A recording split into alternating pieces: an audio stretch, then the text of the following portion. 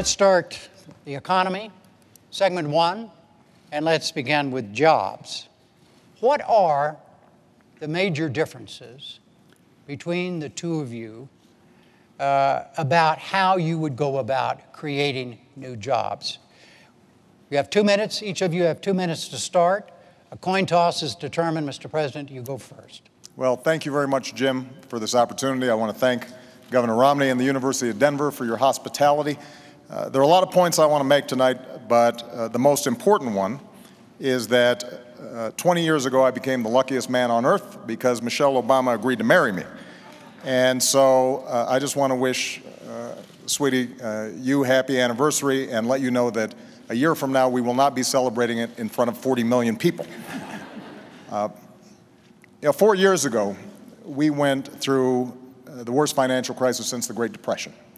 Millions of jobs were lost. The auto industry was on the brink of collapse. The financial system had frozen up. And because of the resilience and the determination of the American people, we've begun to fight our way back.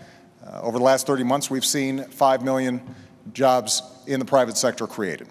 The auto industry has come roaring back, and housing has begun to rise. But we all know that we've still got a lot of work to do. And so the question here tonight is not where we've been, but where we're going.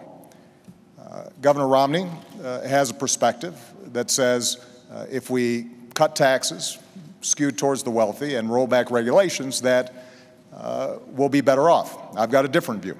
I think we've got to invest in education and training. I think it's important for us to develop new sources of energy here in America, that we change our tax code to make sure that we're helping small businesses and companies that are investing here in the United States, that we take some of the money that we're saving as we wind down 2 wars to rebuild America, and that we reduce our deficit in a balanced way that allows us to make these critical investments. Now, it ultimately is going to be up to the voters, to you, which path we should take. Are we going to double down on the top-down economic policies that help to get us into this mess, or do we embrace a new economic patriotism that says America does best when the middle class does best? And I'm looking forward to having that debate. Governor Romney, 2 minutes. Thank you, Jim. It's an honor to be here with you, and I appreciate the chance to be with the President. I'm pleased to be at the University of Denver, appreciate their welcome, and also the Presidential Commission on these debates. And congratulations to you, Mr. President, on your anniversary. I'm sure this was the most romantic place you could imagine, here with me. So congratulations. This is obviously a very tender topic. I've had the occasion over the last couple of years of meeting people across the country.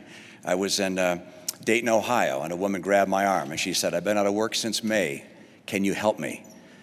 Ann yesterday was at a rally in Denver, and a woman came up to her with a baby in her arms and said, "Ann, my husband has had 4 jobs in 3 years, part-time jobs.